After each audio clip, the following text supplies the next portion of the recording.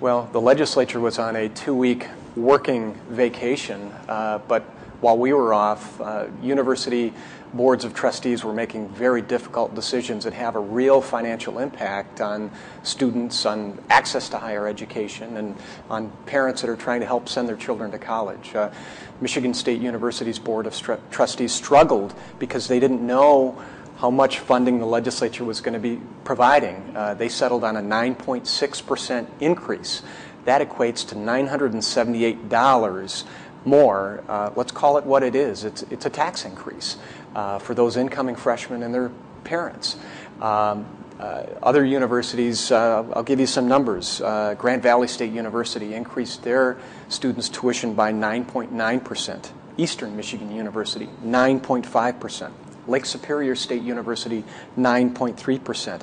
Oakland University, 13.9%. And Central Michigan University, trying to keep a guarantee over 4 years for students, 21% increase over 4 years for their incoming freshmen. I called upon the legislature over a month ago, in fact it was June 7th, that July 1 should be our real hard and fast deadline to balance our budget. Let's be clear, universities, school districts, most municipalities have July 1 as a fiscal year, and they expect the legislature to do its job.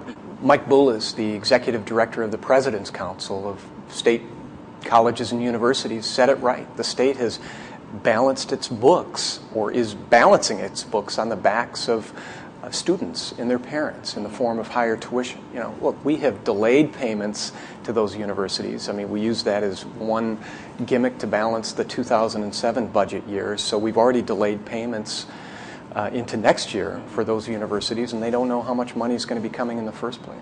There's time, but you know, to be responsible, we should have passed our budget, 3 weeks ago. But that being said, we need to act quickly. Other universities are hedging their bets. They're waiting. They're holding their breath, waiting for the legislature to do the right thing. I mean, let's be clear. In February, Governor Granholm presented a balanced budget. It provided a 2.5% increase to universities and community colleges in this case. Similar increase for public school districts and municipalities for police and fire services, and the legislature just has not acted. We have got to step up to the plate. We should not play a waiting game. We should not continue to balance the state's budget on the back of these students, many of whom literally are making a decision about whether they can afford to go to college or not.